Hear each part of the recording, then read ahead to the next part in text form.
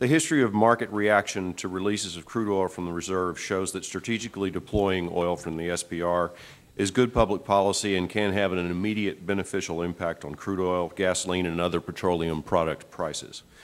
SPR experience also shows that the downturn of gasoline and other prices is apt to occur with the mere announcement or anticipation of an announcement of a release.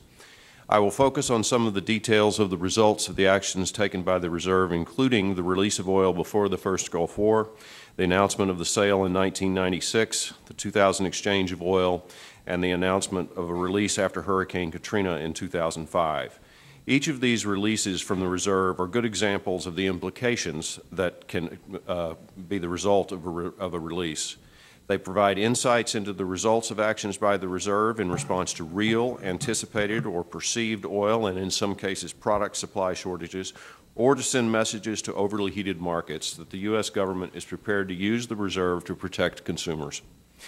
The sale of oil from the SPR, in concert with the first Gulf War, was announced on January 16, 1991, in anticipation of the impending conflict.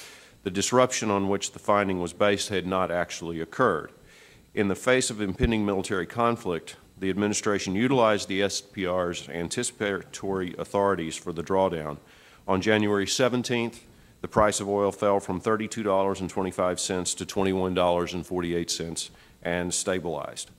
In the Omnibus Appropriations Act for 1996, the Congress directed DOE to sell $227 million worth of oil to achieve the overall budget target for the year.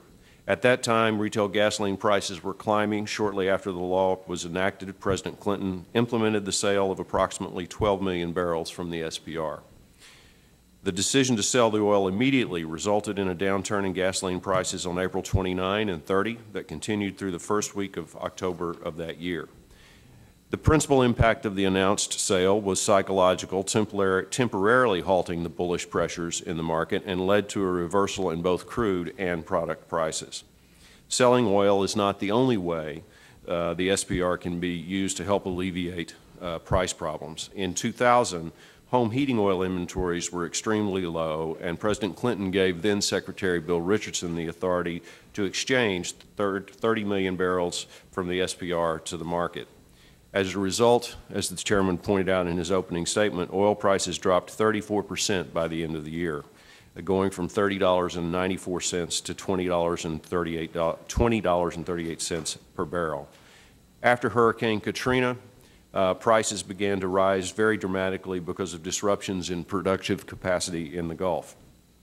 On September 2, 2005, President George W. Bush issued a finding of severe energy supply interruption and directed the Secretary to withdraw and sell oil from the Reserve. The announcement after the announcement, and that in each of these cases, it's the announcement that causes the price to change. The actual movement of oil occurs weeks later. The price dropped from $69.50 to $66.91 the next day and continued a steady decline for several months. The price did not exceed the peak until April of 2006. At that point, the refilling of the reserve was suspended for another year. It's difficult to know the exact impact of a release, but as these releases indicate, the psychological impact and the fact that more oil is going into the market has caused the price to go down for extended periods of time.